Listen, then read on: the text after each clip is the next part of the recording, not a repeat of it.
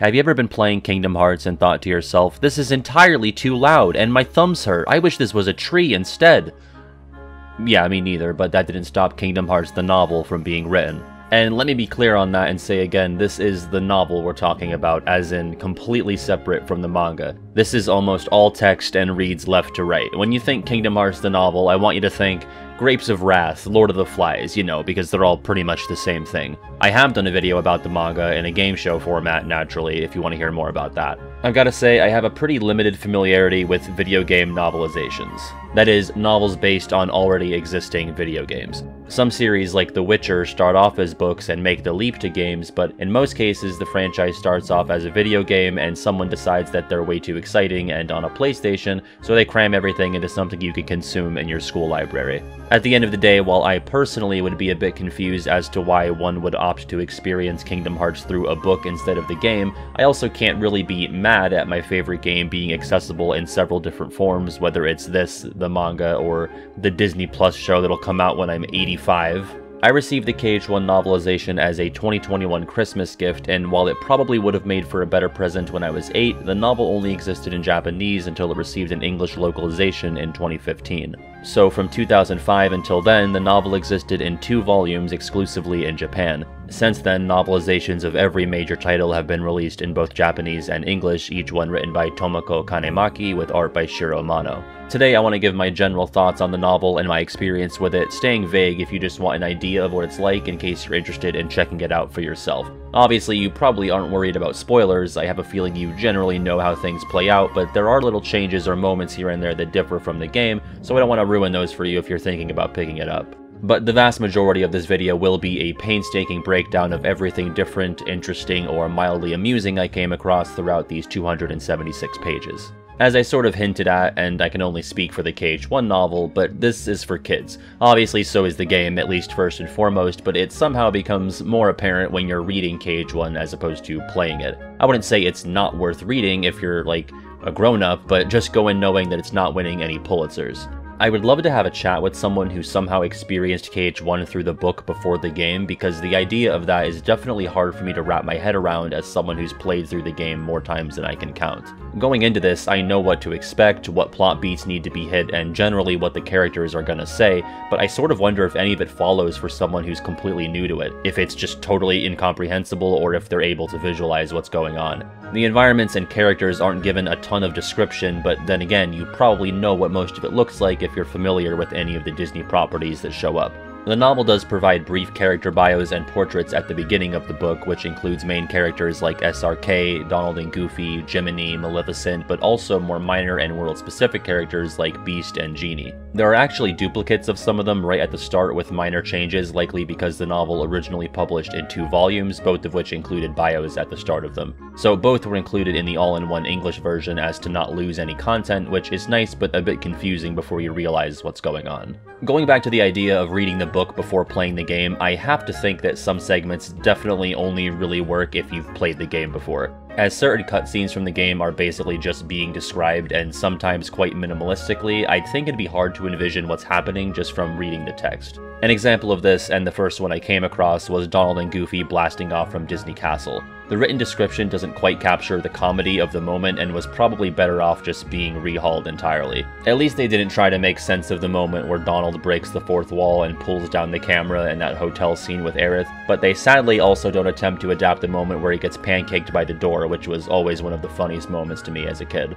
The book is comprised of 11 chapters plus 2 short chapters, as the table of contents calls them, as well as a prologue covering the dive to the heart and an epilogue covering the post-credits scene. Any mathletes out there might realize that there are 13 full worlds in KH1 but only 11 chapters, so what gives? Well, Hollow Bastion is split into 2 chapters, one pre- and post-Kyrie rescue, and the mid-game return to Traverse Town gets its own chapter as well, and Olympus Coliseum, Atlantica, Halloween Town, and 100 Acre Wood are entirely cut. Well, first and foremost, I was shocked that Deep Jungle was included in this thing, considering it was cut from the manga, and most obviously Chain of Memories and anything else that rehashes KH1. If you somehow avoided the nearly 2-decade discourse about this, Disney typically doesn't seem to want to bother with wrangling with the estate of Edgar Rice Burroughs when it comes to making Tarzan content.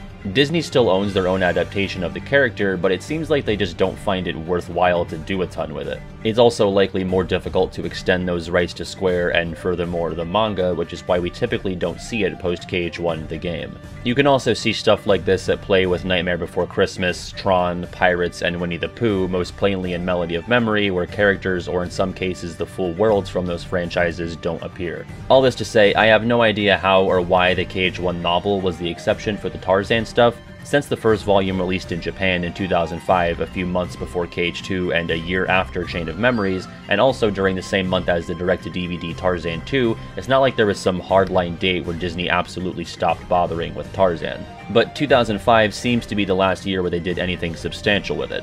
Except for the musical, which came out the year after, so who fucking knows. Bottom line, some things they found worthwhile to pursue, like the sequel movie or the musical, and somehow this novel, and some not so much, like the KH games beyond KH1. There's no doubt they can do whatever they want with their own depiction of the character, but it seems like sometimes the papaya juice just ain't worth the squeeze. Deep Jungle tangent aside, what about the worlds that were cut? Well, I guess the common trait they all share is the lack of Riku, Kairi, and Princess of Heart stuff. Granted, Deep Jungle is pretty light on that, but it does have the Kairi hallucination and Sora outwardly expressing how he's looking for them throughout that world. But Olympus, Atlantica, Halloween Town, and The Wood are all more self-concerned, at least by KH1 standards, though it's a shame that we miss out on both of the party's transformations, as well as moments like the Doctor's Heart experiment or Triton's speech about the Keybearer. Olympus especially is a world I always found to be pretty core to the KH experience, not just for how often it appears, but its themes of heroism and strength of heart, so it's definitely bizarre to see it cut from this adaptation of the first game. Even though it's optional in the game and doesn't really touch on any of the main plot elements, it always just felt important to Sora's growth. You may also be wondering, wait, if they cut those worlds, does that mean that the villain council is, and yeah, it's just Maleficent, Jafar, and Hook, which is like really underwhelming and awkward. Losing Hades, Ursula, and Oogie definitely makes those castle chapel scenes a bit less imposing and fun. While the vast majority of the novel is text, there are the occasional Shiro Amano illustrations that pop up, and they're always pleasant. The cover art is especially fun, featuring SDG and Chip and Dale, although those two aren't really that present in the book. Jiminy is way more prominent here, and his presence here is more felt than in any of the games besides Calm or Coded. Also, I didn't even notice until writing my script that you can make out Agrabah at the top here, and very faintly Traverse Town and Disney Castle in the back. The very front of the novel includes a handful of color drawings, one of which was the cover for Volume 1 when the novel released in Japan. The English cover is the Japanese cover for Volume 2. I'll show some more of the other black and white ones when we go through the book in detail. My last major point before we get to the more nitty-gritty comparison stuff is that the novel, at least in my eyes, felt like it was deviating and fleshing things out a bit more often during the first half and not so much the second. I don't think I was just finding it less interesting as I went on because of fatigue. It's a pretty short read, but because it seemed like it sort of dropped its earlier attempts to feel like something of a remix or give the characters just a smidge more depth. And don't get me wrong, the entirety of the novel includes word-for-word cutscene reenactments, so that doesn't really change throughout, but the second half just felt like it was doing the bare minimum at times. There's still fun moments and small changes, but fewer than in the first half, which you'll see soon if you choose to stick around. So that wraps up my general thoughts on the novel. Like I said, if you want to check it out for yourself, you can stop watching now. I mean, you could have stopped watching whenever, you obviously don't need my permission. Overall, it's pleasant. If you played the game, you're not going to have your mind blown by anything, but you'll come across some neat variations and new lines that might change how you look at certain moments from the game. But just don't go in expecting a manga level of zaniness or major changes. It's the game as a book, with very small but often charming additions. That being said, if you don't plan on reading the novel or already have, or just need something to listen to while you drive or do chores, we're now entering the second half. As I read, I took notes on each and everything that jumped out at me, as minor as they may be. This will be in something of a bullet point format for the sake of keeping the pace as brisk as possible. So, starting with the dive to the heart in the prologue, Sora's dream is truncated to basically just the on-screen white text parts, no dark side or any of that, which is probably for the best. It keeps the most important elements for setting up the door and the light versus dark thematic stuff, but strips out all of the tutorial junk, which obviously isn't needed for a novel, as fun as it would have been for the reader to be taught how to turn pages and use bookmarks. It also makes for a more effective and less redundant first appearance of Darkseid on Destiny Islands. Sora and Riku are actually both given tasks from Kairi on screen, or I guess on page. Riku is to gather the Day 1 collectibles of the actual raft materials, while Sora is to get the Day 2 items, the provisions. Wakka is noted as the oldest. This is referenced in his journal entries in Chain of Memories and Coded, but never the first game. Not sure if this means just the oldest of the Final Fantasy trio or including Sora and Riku, but it's sort of weird to think of him as 16 or older, because he seems like I don't know, 14 at most. I don't really know how old children are supposed to be in media, so, or even real life. They're all like in a range of 5 to 17 for me. Like, I think kids start teething when they're like 9. Wakka also fights with a stick instead of his iconic blitzball and is implied to have actually taught Sora how to fight. And do we have him to credit for Sora having any prowess with the Keyblade at all when he first started? Sora even recalls more combat advice from him when he's searching the districts in Traverse Town later on. Sora actually beats Riku in their spar. It's implied that Riku has literally always beat Sora and that this was a fluke. It's even noted that Sora gets worse grades than Riku in school. Sora and the narration definitely comes off painting him as much more envious of Riku than what we get to see in the game. Not necessarily a bad thing though, as it feels more fleshed out and gives Sora more of an arc.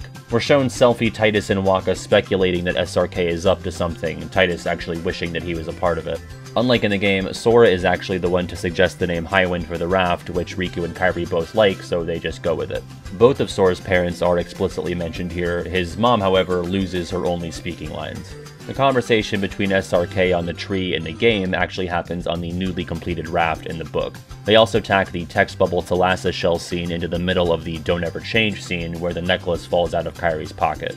The first time we see them, Donald actually refers to Goofy with his full proper title, Captain Goofy. In the game, before Donald and Goofy leave, Donald asks Daisy if she can take care of something before she cuts him off, leading some to speculate what exactly he was going to say. The castle, Pluto, his internet search history, and the event that he died on the journey, etc. The novel just lets him finish his sentence, which he ends with the Queen. Minnie is the one to tell Donald and Goofy that they must maintain the world order and informs the duo that the gummy ship is being prepared for them. A nice change that gives her some degree of visible authority/knowledge. The gummy ship is canonically a she. Most ships are, but now we know this one is for sure. Riku calls back to Sora when the former is being enveloped by the darkness during the apocalypse. Sora yells for him after he disappears instead of just looking up into the sky while holding the Keyblade. The novel kind of steps on the Kairi's heart is inside Sora's reveal, saying she passed through him and vanished. It was like she'd been sucked into Sora himself. Yeah, it really is almost as if that's what happened. The first person, or I guess entity, that Sora meets in Traverse Town besides Pluto waking him is a Moogle named Kupo. Sora then talks to what's described as an older woman who thankfully seems to be the lady near the cafe and not the prostitute from the manga. Her optional text bubble dialogue about not asking what worlds people came from is pulled for her dialogue in the novel. It's implied that Sora did not expect that someone who looks like Sid would be running a place called the Accessory Shop. Sid also asks if Sora is looking for a present for his girlfriend, which Sora pouts at. In retrospect, Sid comes off as fairly stupid, like too stupid considering the circumstances in both the novel and the game. He acts like he has close to no idea what Sora's talking about when he references being from another world or that his friends might be in Traverse Town, when Sid himself is from another world and ended up with his own friends in Traverse Town. But in the novel here, he notices Sora's Keyblade and says to himself, so that's the key thing, huh? Maybe I better tell Leon. So I don't know if he was just playing dumb or what. When Sora enters the second district, he actually tries to help Travis the blue shirt when he falls over instead of just, you know, watching him die like in the game. The scene of Aerith meeting Donald and Goofy in the alleyway behind the hotel is extended and they chat a bit more instead of it just cutting off after they first see each other. Sora accuses Leon of working with the shadow creatures when they first meet before their fight in the first district. The narration also amusingly points out that Leon is, in fact, a stronger opponent than Wakka or Titus or Riku. Sora also loses the fight if you were curious, since there's scenes for winning and losing in the game. Leon does confirm that Sid told him of Sora's and the Keyblade's whereabouts, which makes Sora's and Sid's conversations feel just a bit more disingenuous, like Sid was trying to trap him or something.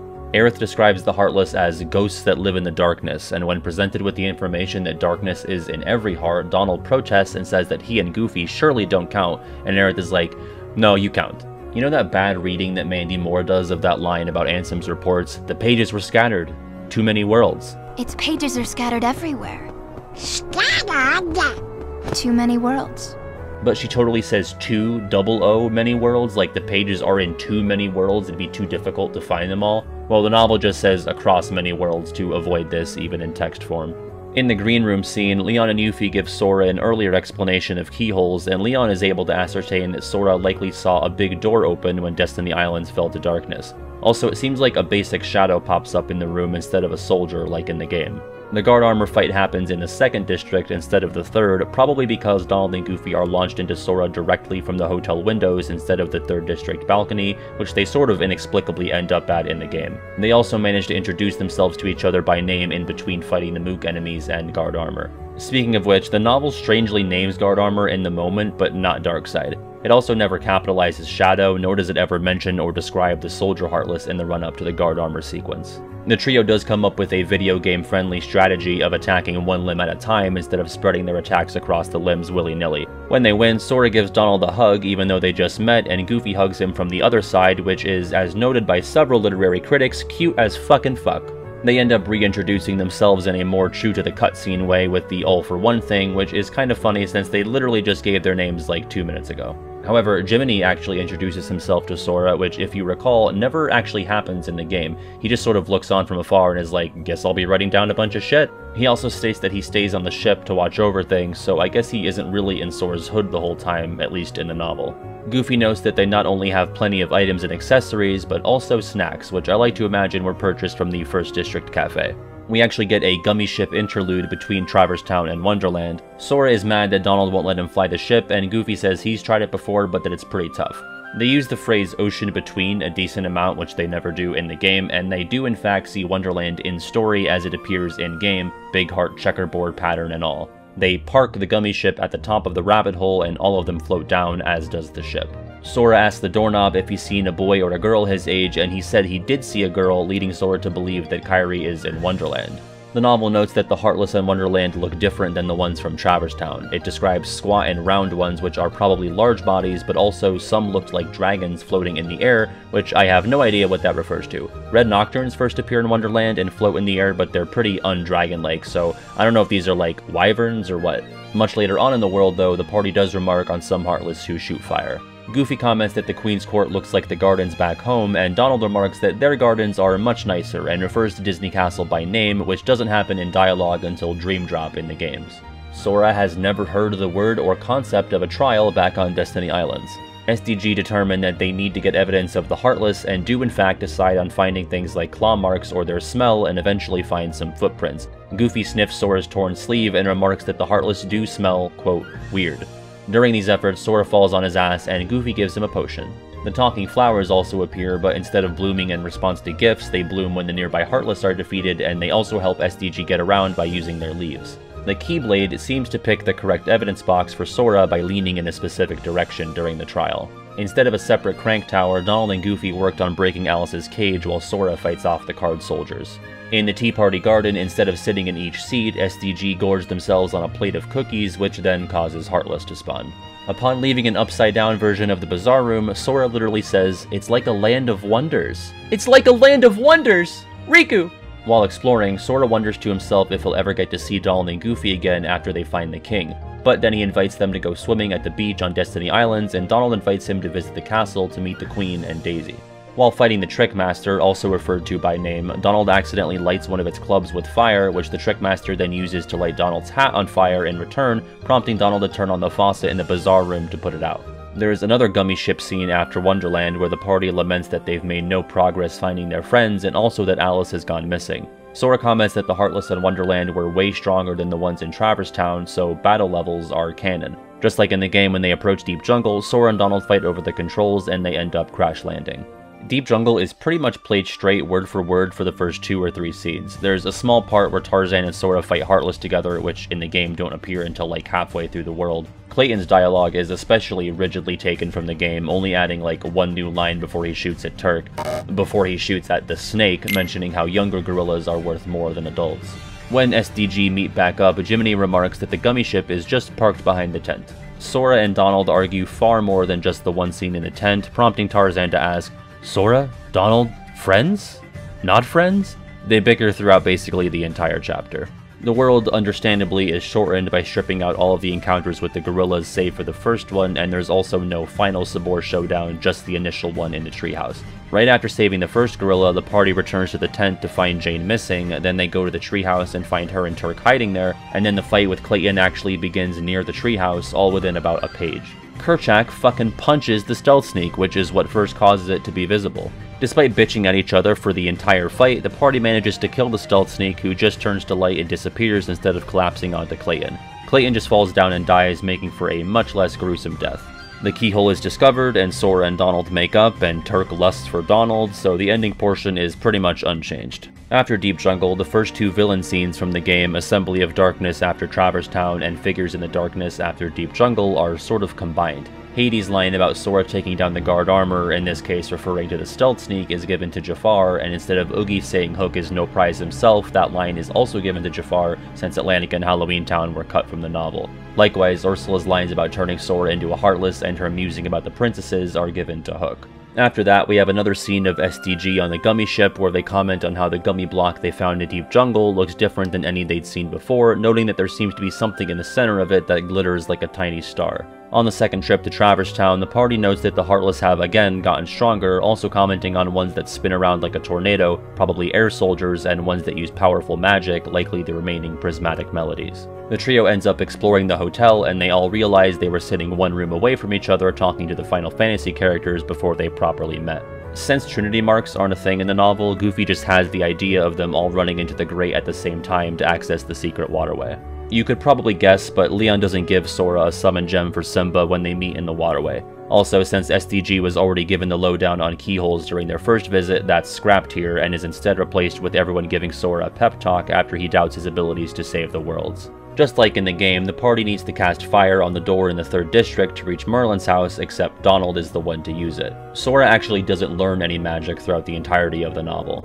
Donald is also noted as being bad at the floating stone platforming segment and openly complains about it. So, since Sora doesn't learn any magic and summon gems aren't a thing, Merlin and the Fairy Godmother are kind of just useless weirdos. They show up when the party enters the mystical house after the Kairi hallucination and all, but they just have like a vague hint for Sora apparently left by the king. They say, and I quote, "There's not much time left, I can't go back, but the light is there above the darkness, and the darkness is beside the light," at which point Donald complains that none of this makes sense, which is correct. They continue, "Darkness is lying in wait for you, but that there is darkness means there is also light."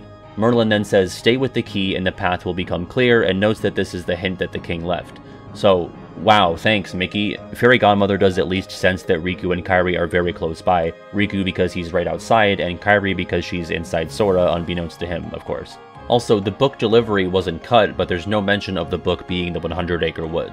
Goofy actually ponders what kind of book it is, and Merlin offers to let them read it, but Sora's like, "No thanks, we'll read it next time," and leaves, and they never go back and read it, and we never see Merlin or the Fairy Godmother again, so it's like, really? Why was it even in there? I don't know.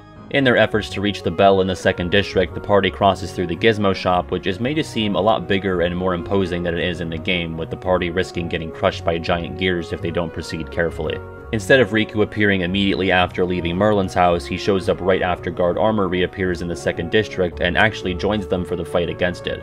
After it seemingly collapses, they then exchange the usual dialogue from the game. As Sora and Donald argue about Riku tagging along, the guard armor starts moving again and transforms into the opposite armor. It's also weirdly noted as having changed color, which it doesn't really do in the game unless it went from vanilla to final mix in front of their very eyes. Also, I hate to report on this, but Goofy heals Sora way more often than Donald does. He's done so like 3 times by the time they defeat opposite armor, and I think Donald did like once. And never with cure. They never use cure throughout the entire novel. It's always just potions or healing potions or potions for magic. Of course, by the time the opposite armor is defeated, Riku has disappeared, which frankly works way better than how it's portrayed in the game, with him just sort of vanishing after they turn around for 2 seconds. Afterwards, instead of meeting up in the small house, Sora meets up with the whole FF crew in the accessory shop. They have their usual exchange about Maleficent and how she likely has most of Ansem's report. Sora comments that he'll find it, and Sid responds by saying, "That's not very reassuring." The group all comments on how Sora has gotten stronger since he started out, and Leon and Yuffie both offer a rematch. As they all talk and laugh, Riku and Maleficent look on from outside the accessory shop and have their usual dialogue. It appears that Sid installing the navigation gummy also upgraded the entire operation and gave the ship a more spacious interior. Most in-game stuff refers to both Chip and Dale as gummy ship engineers, but the novel specifically names Chip as an engineer and Dale as a mechanic. This follows a conversation where SDG mused that Sid may be better with gummy stuff than the pair of chipmunks, which is maybe damning with faint praise considering that Sid is a fully grown human man. While flying to Agrabah, the party passes by Wonderland, prompting Sora to, fittingly, wonder what happened to Alice. It would have been nice to see more acknowledgement of what happened to both Alice and Jasmine outside of their respective worlds after they go missing in the game, so I'm glad the novel included that. Amusingly, when pulling up to Agrabah, Sora mistakes the desert as, quote, a beach that goes on forever until Jiminy corrects him. The first chunk of Agrabah is played pretty straight and by the book, or I guess by the game. The first major difference is SDG talking to Aladdin and Genie about Jafar and the keyhole while flying back to the city on the carpet instead of the text bubble scene in Aladdin's house, but the dialogue is largely reminiscent of that scene from the game. Up until now, the novel has just described Sora's combat as basic swings, but upon returning to Agrabah after saving Aladdin, he uses what is effectively Strike Raid, prompting Goofy to comment that he's picking up new tricks with the Keyblade. Unsurprisingly, the novel doesn't bother to cover the platforming mini keyhole unlocking segment of Agrabah. It also cuts out the existence of the pot centipede. The scene before the boss still plays out as normal, with Jasmine falling into a clay pot that turns into a pot spider, but they never form the centipede, and the party just dispatches the spiders, with Jasmine having disappeared to the Cave of Wonders all the same. It's inconsequential, but everyone refers to the Cave of Wonders Guardian as the Tiger God, which is never done in either the game or the movie, so I don't know where this comes from. The boss fight, however, remains intact in the novel and is less annoying to read than to play. The novel, understandably, also yada-yadas all of the stuff in the Cave of Wonders between entering and confronting Jafar.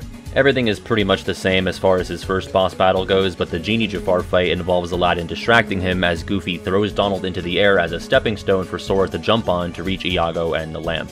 Back in Aladdin's house, Sora / the narration seems to preemptively hint Kairi as one of the 7 princesses. Quote, one of the 7 princesses, Jafar had said. He needed Jasmine for something, and so far, Sora knew of 2 other girls who had disappeared from their worlds, Alice from Wonderland, ... and Kairi. So maybe that meant ... Pretty heavy-handed, but you probably already know the twist if you're reading the novelization of KH1, but who knows. When Genie proposes going along with SDG as a favor to Aladdin, Goofy whispers to Donald asking if that constitutes as meddling.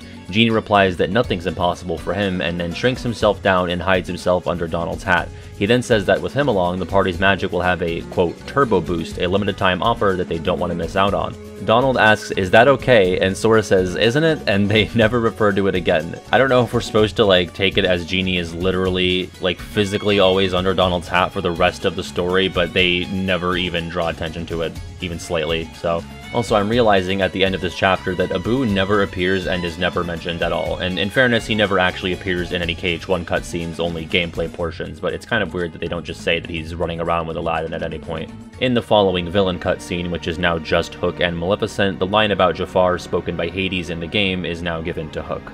Aboard the gummy ship, SDG and Jiminy discuss the piece of paper left behind after they defeated Jafar. Jiminy reads it, and it's nearly the entirety of Ansem Reports 1 and 2, and about half of 3 combined into one page with very minor omissions throughout. Notably, only the first report is obtained by defeating Genie Jafar in the game, with report number 2 coming from talking to Aerith in the Hollow Bastion library, and 3 from defeating Giant Ursula. Not long after reading the report, Monstro shows up and swallows the ship, and right on cue, Sora has a flashback to his childhood with Riku on Destiny Islands. Upon waking up in Monstro, the scene where the party discovers Pinocchio digging through a chest above them is combined with the optional scene of his appearance in Traverse Town on the second visit, with dialogue pulled directly from that scene, likely to streamline Pinocchio's whole situation for anyone who's somehow unfamiliar with it.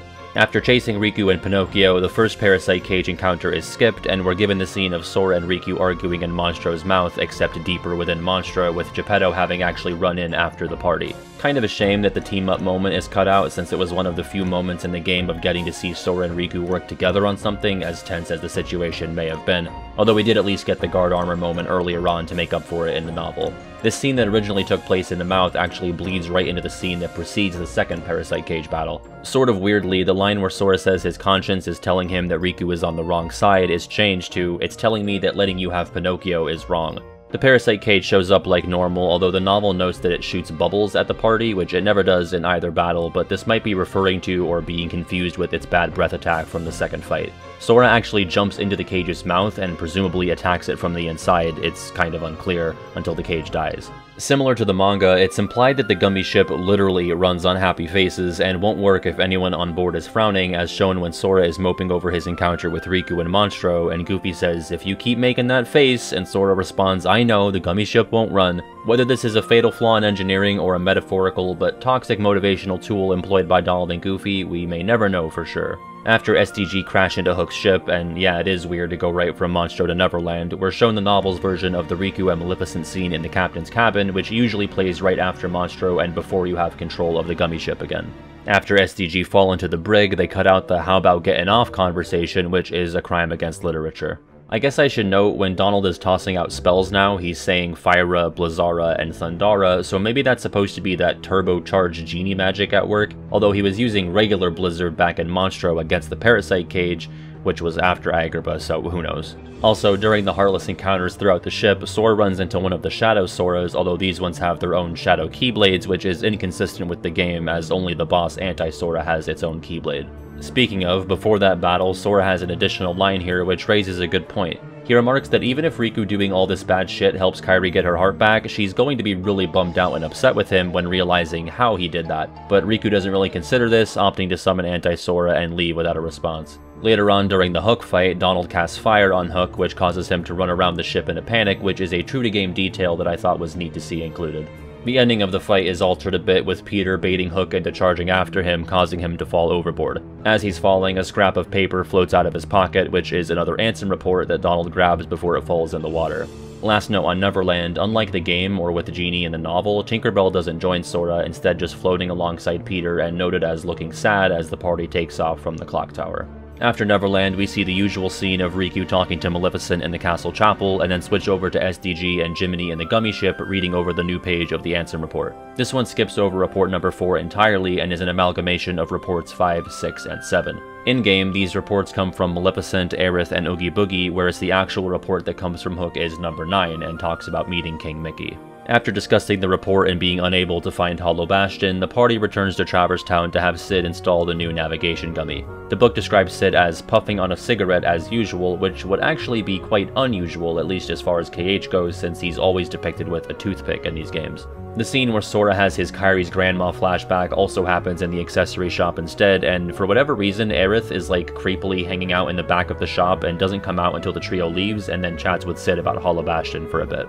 I will say, given how much more often we get little moments of dialogue and levity between SDG and the book, it makes their abandoning him to follow Riku feel even more out of character and abrupt than usual. The moment is pretty much perfectly preserved from the game, but somehow feels even more weirdly cruel. As is tradition by this point in the novel, the platformy puzzly stuff is skipped over, and Sora and Beast bypass the waterway stuff and get right to the entrance hall to meet up with Riku. After Sora's line about all the friends he's made during the "My Friends Are My Power" scene, the narration literally lists all of his friends, and this includes the talking flowers from Wonderland. This does not include carpet, however, so true friends apparently can't be made out of fabric, or they have to be able to speak even if they have no face and are otherwise inanimate. The rules of friendship are complicated, and the novel actually has a whole chapter dedicated to dissecting these nuances. No, it doesn't, but that'd be cool. Everything after that pretty much plays out as normal, with all of the usual scenes happening in the right spots, with much of the trek up the castle being yada yada. The party fights Maleficent, complete with floating rock thing and heartless minions, and she actually uses her Meteors of Heaven battle quote here, which I thought was a cool touch. Meteors of Heaven, unleash thy fury! During the battle with the dragon, it says Goofy hands Donald potions to help him recover his magic power after casting spells. 0 out of 10, unreadable book. This fight seems to be shorter than most, like it doesn't even get a full page dedicated to it, so, as a wise man once said, a fitting end for such a fool. After the dragon battle, they go back into the main castle chapel area, and in the game, this is when the wall to your left would sort of dematerialize and give way to the lift stop, but instead, Beast is able to sense Belle nearby and punches through the wall, a nod to his field ability used in the waterway in the game. Another small but appreciated change, the party recognizes and acknowledges Alice and Jasmine in their glass containers when they pass by them in the Grand Hall. I seriously thought I skipped a page or something, but they actually just completely skip over the Riku Ansem fight. The whole speech beforehand happens, Riku knocks Donald and Goofy away, he brings the Keyblade down onto Sora, Sora blocks it, and Riku just disappears right after that, and then it goes right into Sora's sacrifice. A really bizarre choice considering they kept so many other boss fights in the novel, and they entirely omit arguably the most important one of all. After Sora turns into a shadow, the group doesn't even make it out of the Grand Hall before he's transformed back. Essentially, they run down the stairs a bit, but are confronted by a group of shadows there, and that's when Kairi brings Sora back. Interestingly, after the party escapes Hollow Bastion, the novel includes the final mix scene of Riku in the Realm of Darkness, which plays in-game after the scene with Kairi in the Secret Waterway. The novel didn't elect to show Riku arriving in Hollow Bastion earlier on, which is also a final mix exclusive, so I thought I'd point it out. After this, we actually get to see Kairi aboard the gummy ship with SDG, which we've never gotten to see in any of the games. She marvels at the ocean between a bit, and Sora talks about how he was so excited to show it to her and Riku. I thought this was a nice little addition, since the game sort of jarringly jumps back to the small house with Leon after leaving Hollow Bastion, plus it's cool to see Sora actually get to share a nice experience of seeing new worlds with one of his friends. This, however, is cut short when Heartless attack the gummy ship, the only time in the novel that this is shown happening, prompting Donald to accelerate at full speed back to Traverse Town. It also seems to be implied that these are actual Heartless and not just their ships, unlike in the game. The return to Traverse Town has changed a good bit. The party arrives in the first district to be greeted by Aerith, who meets Kairi. Donald excitedly tells her that they found Ansem's report and that Jiminy is keeping track of it, and Aerith is like, "Who is Jiminy?" And they realize they never introduced them to each other. Then, instead of meeting up in the 3rd District small house, the party goes to the hotel in the 2nd District to meet with Leon and Yuffie. The usual scene plays out here with some additional dialogue, including giving Kairi a line instead of just having her stand there while other people talk about her. Leon comments that the other princesses are likely still in the castle holding the darkness back, and the party is relieved to know that Belle, Alice, and Jasmine are likely awake. Right after that, they read the new page of Ansem's report that Maleficent left behind. This one is just Ansem's Report 9, which, as previously noted, details his encounter with Mickey and is usually obtained by defeating Hook. After talking to Sid about finding a new route to Hollow Bastion, Sid requests that Donald and Goofy stay behind to help him do maintenance on the ship, while Sora and Kairi go retrieve the navigation gummy from the waterway. This is a nice and logical change, since it's weird how Kairi just sort of appears in the waterway when SDG show up in the game. For whatever reason, they changed part of Sora's dialogue so that his comments about Kairi's voice bringing him back is only in his internal monologue instead of out loud. After leaving Traverse Town, the party is contacted by Chip on the radio, and they actually speak with Minnie, who reports that more and more stars are disappearing from the sky before the ship's communicator loses the signal. A nice way to remind everyone that there is an ongoing apocalypse at hand. After going through the warp hole and arriving back in Hollow Bastion, the party is fighting their way back up the castle when Goofy asks Sora, "What if these Heartless are like you were, and they're all somebody from somewhere, people who just lost their hearts and got changed into Heartless?" To which Sora responds, "Maybe, but we can't let anything stop us right now." Now, we know that destroying a Heartless doesn't actually mean killing a person, but Sora doesn't really have any reason to believe that by this point, so it's a pretty funny dismissal on his part. The party soon after meets up with the princesses in the Grand Hall instead of the castle chapel, and they all chat and introduce themselves. It's pretty much just their text bubble dialogue, but it did feel somehow more natural and like an actual conversation in the novel, for whatever that's worth. The party runs into the behemoth like usual, and they defeat it extremely quickly, with Sora hitting it with the Keyblade, Donald launching magic into its mouth, and Goofy standing back and supplying them with potions. They really lean into healer Goofy in the novel for whatever reason.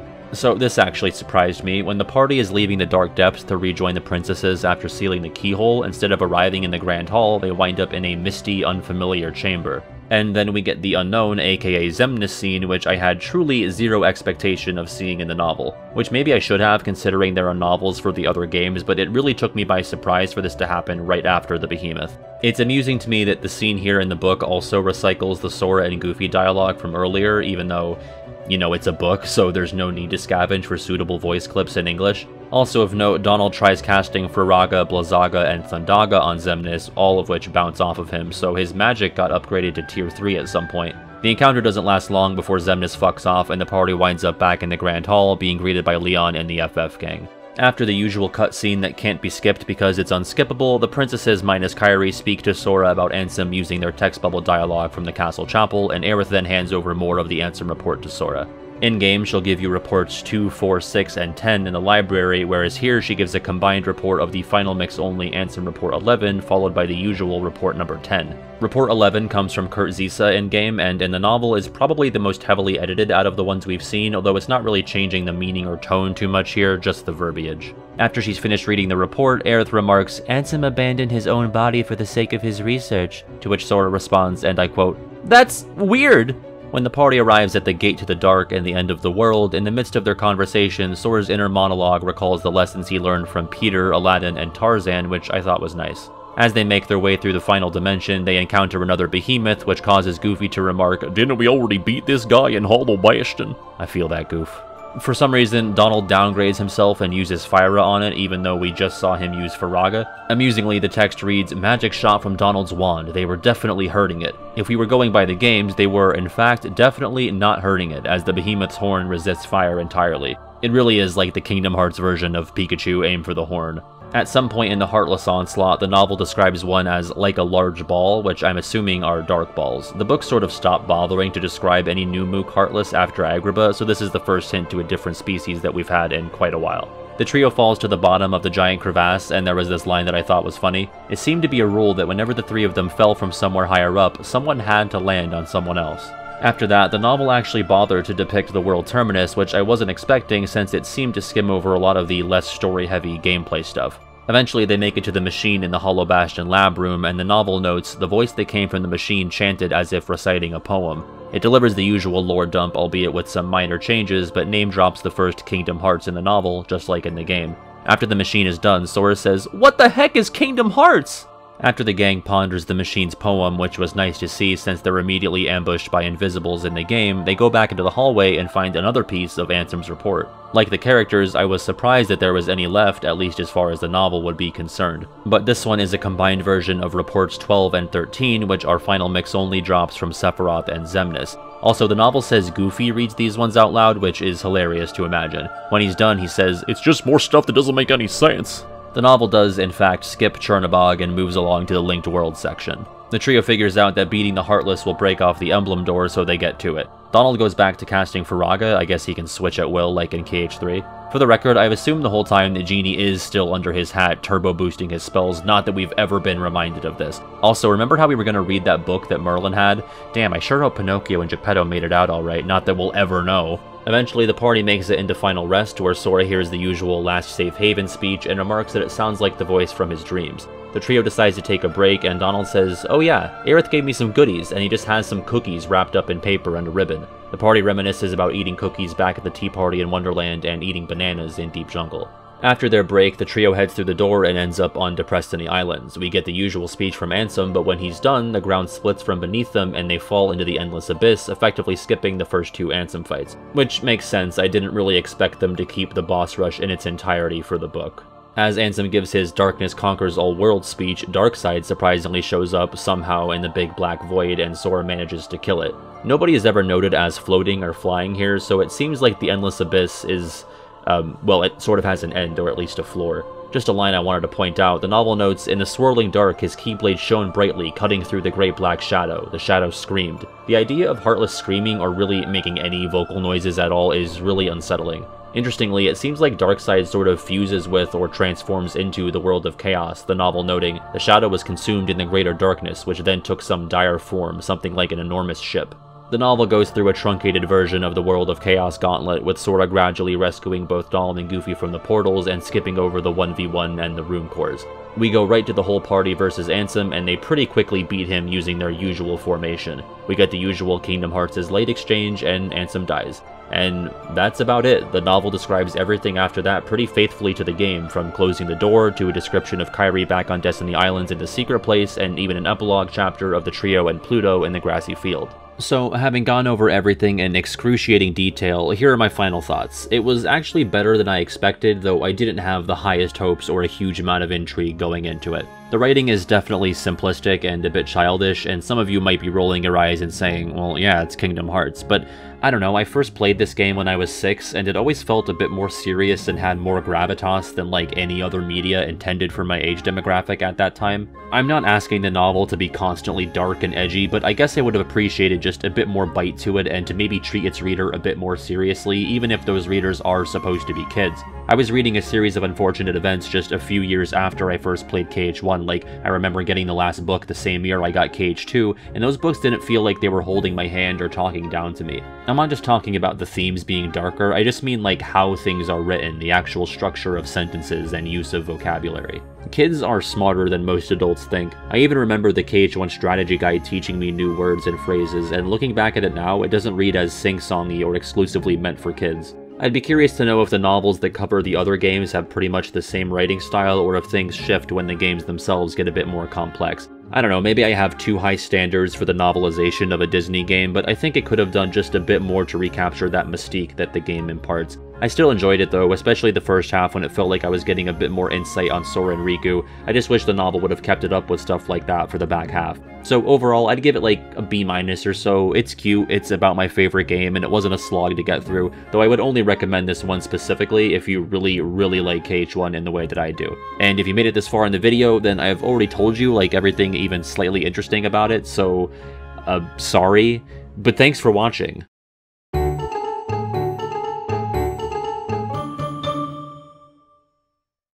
Hey, long time no see. I haven't done one of these at the end of a video in a while.